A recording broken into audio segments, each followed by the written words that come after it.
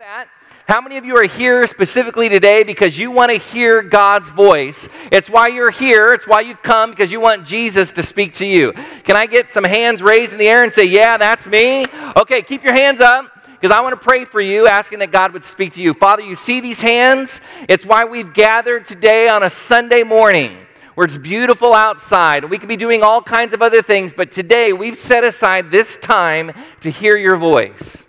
Father, I pray for those who have their hands raised, Lord, that they would submit themselves to you today, that their eyes would be open and that their ears would be softened to hear what it is that the Spirit is speaking to them. God, not my words, but may your words penetrate their hearts and create change in their life. I pray that in the name of Jesus, and everyone that wants God to speak to them, say amen. Amen. Can you turn to your neighbor this morning and say, God's going to speak to me? Can you do that? God's going to speak to me. I want you to have some expectation this morning that God's going to speak to you this morning. Today, we start a brand new series, and it's called The Commands of Christ. The Commands of Christ. Last week, we celebrated Easter. We celebrated Jesus not only being crucified, but more importantly, being raised from the dead, that the stone was rolled away, that Jesus came to bring us life and life to the full. And as we celebrated that last week, many people that come to church maybe during Christmas and Easter, as they come back to church, a lot of people are wondering, well, what exactly did Jesus teach? What did he have to say, and what are my responsibilities if I give my life to Jesus? And as we find in the New Testament, there are over 50 specific commands that Jesus gives a follower of his. Did you know that? Over 50 specific commands. I know some of you are probably thinking, man, I thought when I gave my life to Jesus that I didn't have to follow any rules, that there weren't any kind of do's and don'ts and those kind of things. Well, Jesus is very specific, and he says this to some of his followers: if you want to come follow me, you have to take up your cross, deny yourself, and then come follow me. Christianity isn't about a bunch of rules, it's about who we follow. And I say that again. It's not a bunch of rules of do's and don'ts. It's all about who we follow. And we follow Jesus Christ, the risen Lord. And today, he's given us specific commands that he wants us to follow. If you were to take all 50 of those commands, and you were kind of break those up into maybe the major commands of Christ, we would discover that there are probably 7 major commands that Jesus gave while he was here on earth. And so over the next several weeks, we're going to be talking about the 7 different commands that Jesus gives his followers. Now, another question comes to mind, I think, for many people, and that is, well, are we really supposed to obey his commands? Isn't it just about love and experience God's freedom and forgiveness? Why do we have to do these commands? Why do I have to do X, Y, or Z? Well, I want to share with you a couple of scriptures this morning. Jesus himself lived an obedient life. Did you know that? Jesus, all-powerful, all God, and yet 100% man, he submitted himself. He lived an obedient life. Jesus says this about himself. Jesus said to them, truly, truly, I say to you, the Son of Man can do nothing of his own accord, but only what he sees the Father doing. For whatever the Father does, the Son does likewise. Did you catch that? Jesus lived an obedient life. Not only that, but Jesus humbled himself by becoming obedient. It says in Philippians 2, verse number 8, this is what Jesus says, and being found in human form, he humbled himself, becoming obedient to the point of death, even death on a cross. You see, Jesus was obedient. Jesus humbled himself, even to death on a cross, which is what we looked at last week. And then it says, not only that, but he was obedient in the things that he did. We, too, as followers of Jesus, are called to live an obedient life. You, as a follower of Jesus, you're called to live an obedient life. In Matthew chapter 7, words say, Jesus, as he's talking, he says, not everyone who says to me, Lord, Lord, will enter the kingdom of heaven, but the one who does the will of my Father who is in heaven. Those who follow Jesus must be obedient to him, even as Jesus was obedient to the Father.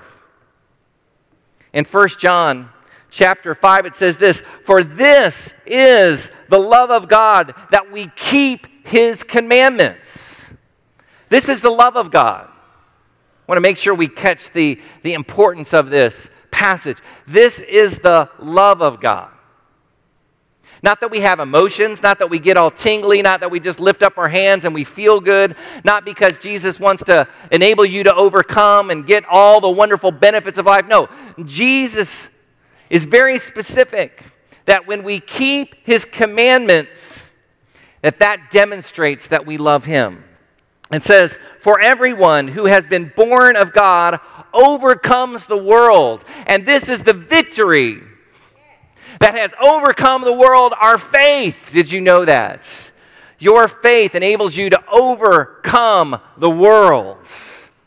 Wow, that's a pretty powerful passage to think through. So as we think about this, Jesus says this. He said in John chapter 14, he says, if you love me, you'll obey my commands.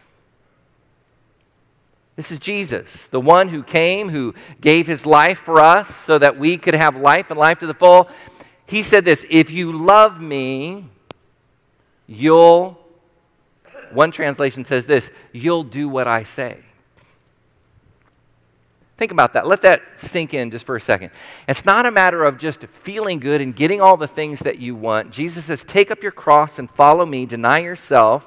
Jesus says, if you love me, you'll do what I say. You see, a follower of Jesus obeys the commands that he gives. Even as Jesus was humble, even as Jesus was obedient to the Father, he calls us to do the very same thing.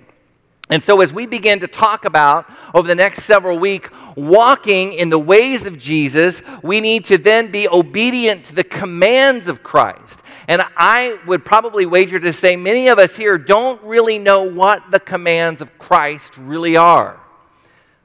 There were 50 of them, and we're going to identify 7 of them. And the word that we're going to discover today, the command that Jesus gives, is the very first word of the gospel. The very first word of the gospel.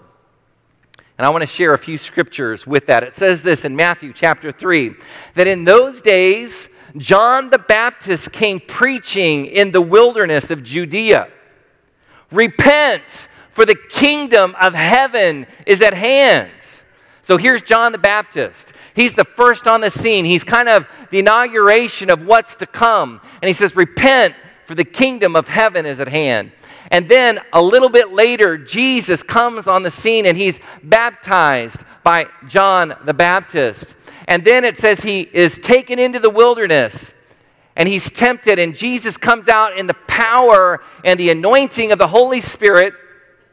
And the very first words out of Jesus' mouth as he comes out of the desert, being tempted full now with the power of the Holy Spirit as he's overcome, the first words out of his mouth are, repent, for the kingdom of heaven is at hand. Jesus' first words weren't love, weren't you're okay, it's all right. The first words of Jesus weren't peace. The first words that Jesus preaches to those that he came to save was repent, for the kingdom of heaven is at hand. I want that to soak in just for a moment. Jesus said to repent. He didn't come, first of all, to make you feel good about yourself. He didn't come so, first of all, you could be filled with joy. No, the very first thing that he came into the world to say and to communicate was to repent. To repent. And the reason why Jesus says to repent is because the kingdom is at hand. The kingdom of heaven is coming down to earth. And what the kingdom of heaven is vastly different than what's on planet earth. The glories and the beauty and the holiness of heaven has now come and is residing with humanity. And Jesus says, in order for you to be able to receive the kingdom of God, to be able to receive the glory and the beauty and the holiness of heaven, in order to receive heaven on earth, you have to first repent. You have to repent. Even the apostles, when Jesus sends out the 12 disciples, he says the very same thing to them, to go, it says. And it says that the disciples, whenever they went out, they proclaimed that people should repent. And so today I'm here as we talk about the commands of Christ, and I say this to you: repent, for the kingdom of heaven is at hand. Repent, for the kingdom of heaven is at hand. The first word of the gospel isn't love or joy or grace or peace. The first word is repent. The first word is repent. But the problem is that most people don't know what repent means. They don't understand the definition of repent. You know, I was listening to this pastor talk, and he had a really interesting story that I think really kind of relates to this idea of understanding what repent means. He was a pastor from England, and he had come from England to Seattle to preach a series of messages. And he was staying at a home of a doctor, an American doctor, and pretty wealthy guy. And the doctor and his wife hosted this British pastor. They hosted him in their home, and they fed him great meals, and they took him around and carted him wherever he wanted to go, and just were really, really lovely to him. And he was really amazed with the hospitality that this doctor and his wife had accorded him. And so at the very end of his visits, they're saying their goodbyes, and he's with this American doctor, and he wants to say something about the wife, and so he's trying to think of something nice that he can say. And so he looks at the doctor and he says, I just want to express my gratitude to you for all that you've done for me. He says, your wife is the homeliest woman I've ever met.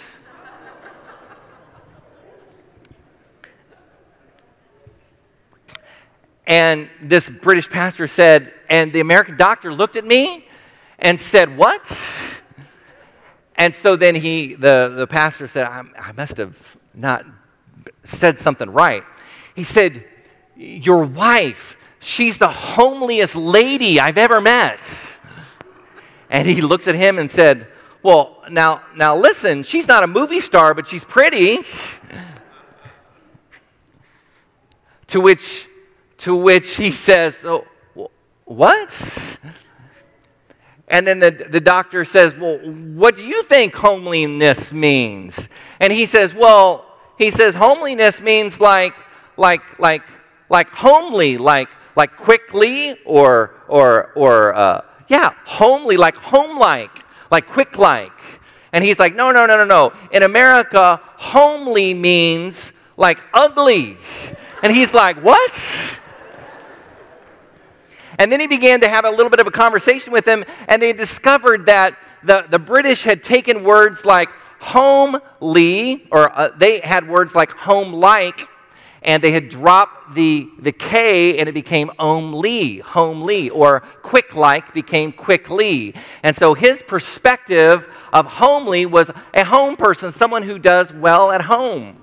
That they're great with cooking and cleaning, and they're just a great home person. They're warm and that kind of thing. Well, I think it's the same for this understanding that we have of repent.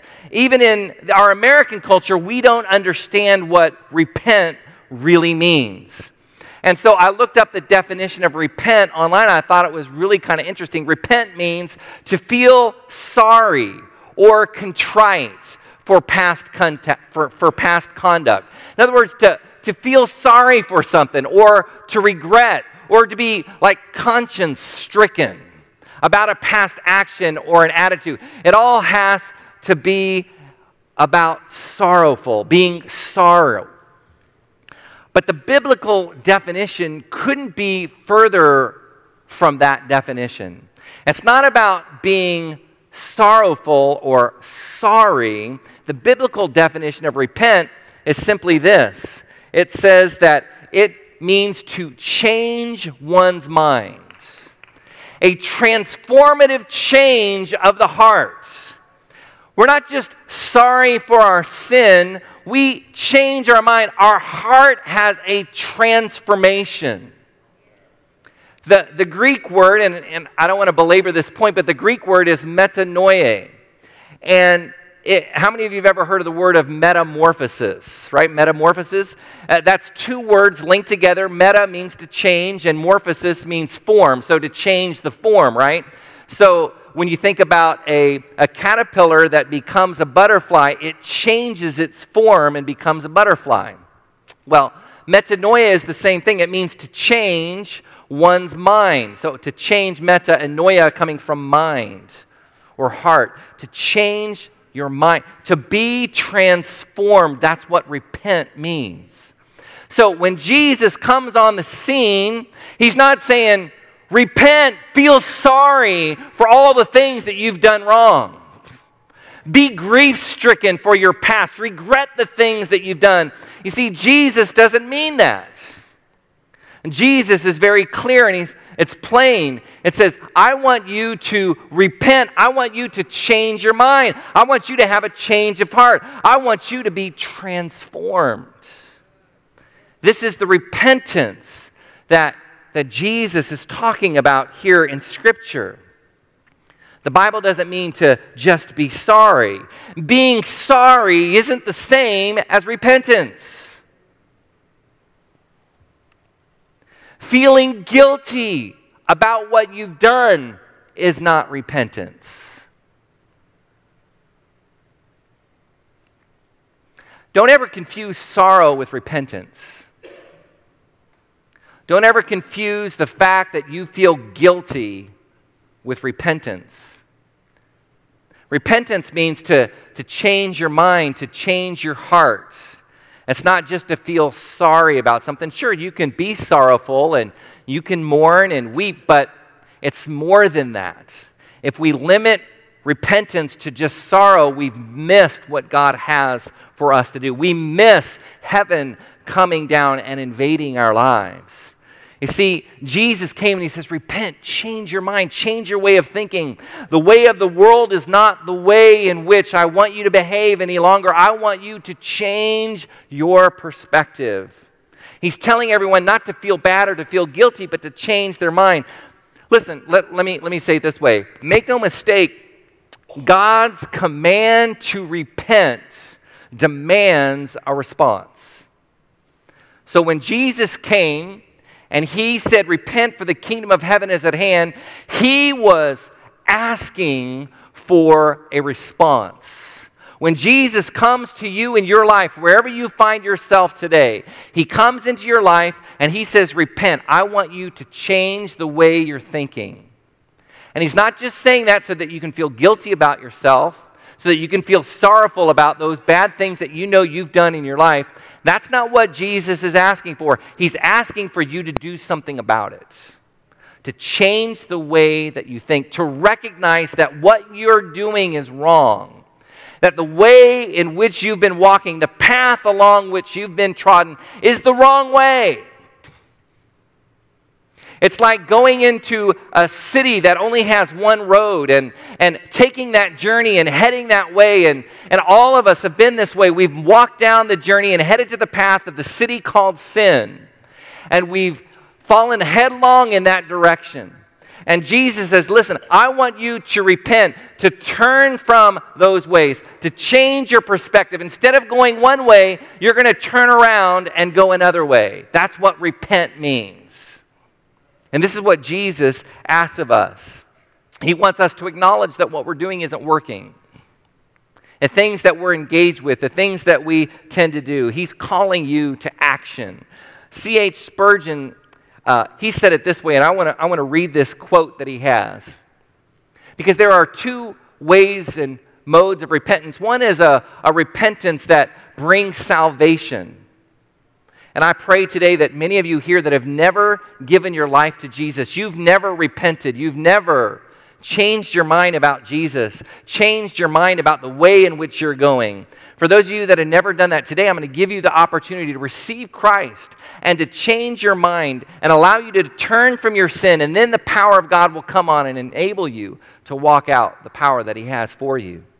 And that's salvation, repentance unto salvation. But there's another repentance that's probably more appropriate for many of you that are here today that have already given your life to Jesus.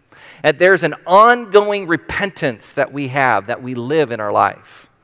And C.H. Spurgeon, one of my favorite preachers, he says this. He says, I trust that sorrowful repentance still exists, though I've not heard about it much lately.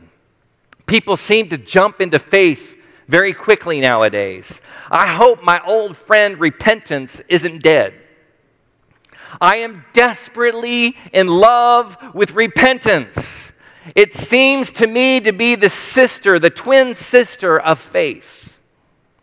I don't understand much about dry-eyed faith.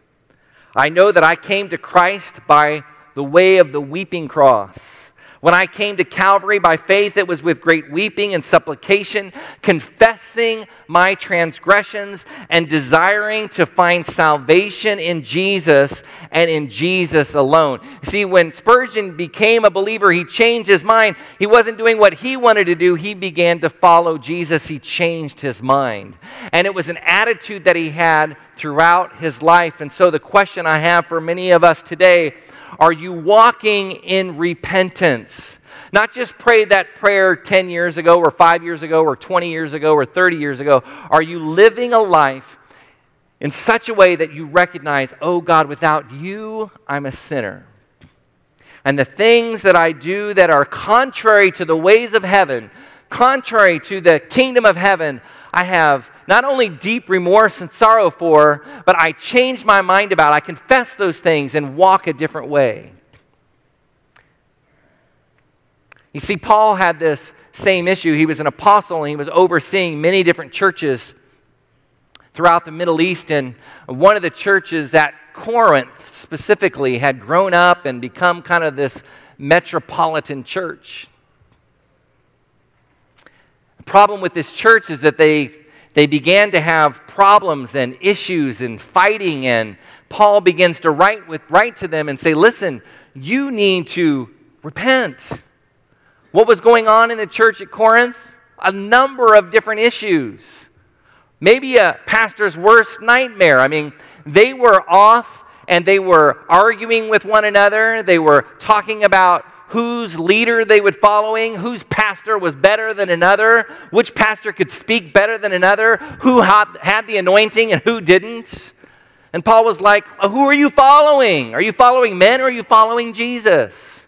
And I think we can find that in the church today. Well, that pastor, he didn't quite bring it. That pastor, well, I don't know about him. He didn't quite say things the way I would say them. We say those same things. And Paul begins to write to them and says, you need to change your mind. That's not the kingdom of heaven. And it continues to go. They were gossiping one with the other. Did you hear what that pastor did? Did you see what that guy did? Did you see them walk into that room? Did you see them go over there? They were hanging out with those people over there. Can you believe they were doing that? You get a look at her family. Man, they are all messed up over there. They're gossiping one another, backbiting, yelling and screaming at one. Not only that, but they're within the church itself, there's sexual immorality. People are engaging in sex outside of marriage, and they think it's okay. No one sees, no one knows, doesn't matter. If I can just come to church on Sunday, it's all right. And Paul says, and Jesus says, and today I'm saying, repent. Repent. Change your mind. If you're gossiping, engaging in sex outside of marriage, if you're doing those things that are tearing down others, that's not the kingdom of heaven. That's the kingdom of the world. And Jesus has come specifically into our world to destroy that way of thinking and living. Not only that, the church at Corinth, they were suing each other. They were so at odds with one another. There was difficulty, and Paul begins to write to them, and this is what he has to say. He says, I'm not sorry that I sent that severe letter to you, though I was very sorry at first, for I know that it was painful to you for a little while. Now I am glad I sent it, not because it hurt you, but because the pain caused you to repent and change your ways. It was the kind of sorrow God wants His people to have. Did you catch that? It's the kind of sorrow that God wants His people to have, so you were not harmed by us in any way. For the kind of sorrow God wants us to experience leads us away from sin and results in salvation. There's no regret for that kind of sorrow. But worldly sorrow, which lacks repentance, did you catch that? Worldly sorrow that lacks repentance results in spiritual death. See, you can be sorry about the things that you're doing, maybe behind closed doors, those things that you don't think anyone can see, but I guarantee you it will lead to spiritual death. That's what Paul has to say here. It's that serious. This isn't the feel-good message of the year, is it? But it's something that we have to look at. And as a pastor, man, it's incumbent upon me to make sure that we preach the whole counsel of God's Word. And it's a message sometimes that's not easy to preach. But I want to say this to some of you that are engaged in practices that you know are wrong. I'm preaching to you and speaking to you and saying, repent, for the kingdom of heaven is at hand. I implore you to please turn away from the sin that you're engaged with. As you're headed down the wrong path, I say to you, turn around, change your mind, and walk towards God. He'll give you the power and the authority to overcome in your life. But first, you have to change your mind. I say that this morning. Some of you may be thinking about certain things that you've been engaged in, maybe in the last week or the last 2 weeks. And today, I don't want you to feel sorry about those things. I don't want you to feel guilty about those things. I don't want you to even get a hard heart about what I'm speaking to you. I want you simply to repent, to change your mind, to have a heart transformation. And the only way in which that will come is if you identify and recognize and confess, God, I'm a sinner. I'm a sinner. Have mercy on me.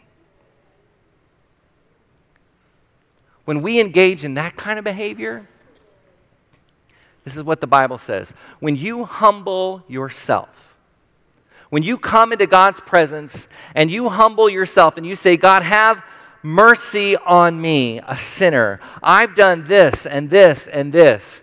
God doesn't come and beat you up. He doesn't come and say, well, you are a dirty, rotten sinner and stay that way. This is not how God treats His people. This is not how God treats those that are wanting to become part of His family. How God treats you is simply this. He says if we humble ourselves, that God at the right time will lift you up. But He won't lift you up until you bow your knee and your head to Him. Until you begin to repent, God can't lift you up. God's not going to allow you to overcome in areas of your life if you don't repent and turn to Him. Oh, you might think things are going okay in your life, but at the end of the day, if you're not giving your life to Christ, if you're not bending your knee in repentance and saying, God, have mercy on me, then He's not going to lift you up. And God longs for you. He longs to be gracious to you. Did you know that? He doesn't want you to be sorrowful that will lead to spiritual death. He wants you to have a change of heart. He wants you to repent and turn to Him. Would you do that this morning? Would you turn from your ways that you know that maybe you're feeling guilty and sorrowful about? And today, would you change your mind? It says in Romans chapter 2, it says that it's the kindness of God that leads us to repentance. Don't you understand this? Paul is talking to the church at Rome. Don't you understand? It's God's kindness that leads you to repentance. He loves you so much. He's kind to you. He's gracious to you. He extends every mercy into your hand. But your response is simply this: God, have mercy on me. I humble myself and turn from my sin. I change my way. And as you do that, God doesn't leave you by yourself. He doesn't want you just to kind of pull you up by your bootstraps and you can kind of make and figure out how to do this repentance thing. No, it says that Christ gives you the power to overcome. For those that are in Christ are a new creature. Old things are past, and behold, all things are new. See, God gives you the power to overcome, to become new in your life. He's the one that creates a transformation in your life. But the first step is admitting and confessing and changing your mind.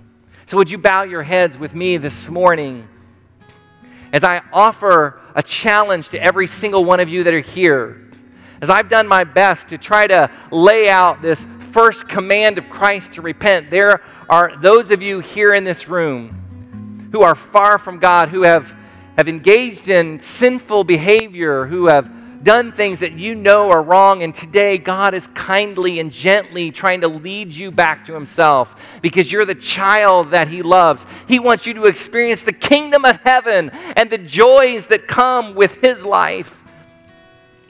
But as you continue to hold on to that sin, you can't experience His grace and His goodness and His mercy and His power. You see, if you don't receive the first word of the gospel, you can't receive the rest of it. And so today I would ask, as we keep our eyes closed and our head bows, if that's you today, I want to pray for you. If you found yourself in a situation where you've been disobedient in areas of your life and you want to confess those things, you want to change, I want you to lift your hand just right now. Just lift your hand all over here. Don't be shy. Be bold. Yeah, I want to pray for you. I see these hands all over. God, I pray right now in the name of Jesus. In the name of Jesus, oh God, I pray that those that are here today, God, that they would turn from their sin, that they would follow you and walk with you, God, that you would give them the power and the authority by your Spirit and by your presence to overcome in their lives. They would recognize the grace and the joy and the peace that you have for them, that even today as they change their mind, as they begin to walk a new path, that God, you would meet them right where they are and surround them with love and joy and grace. God, I pray, fill them with your presence, oh God. May they become justified because of what you have done on the cross, because your blood was poured out for us, and it washes us whiter than snow. I thank you, oh God, that right now, even as they're confessing their sins to you, that you are removing their sins as far as the east is from the west, that you've blotted out their sins, that you remember it no more, and that today begins a new day and a new slate and a new chapter in their lives. God, I thank you that that's the power of the gospel. Today, oh God, I thank you for redemption that's taking place in the hearts and minds and lives of those that have their hands lifted up today. God, I pray, thank you for them and bless them in the name of Jesus. In the name of Jesus. And everybody said, amen. Amen. Amen. I want to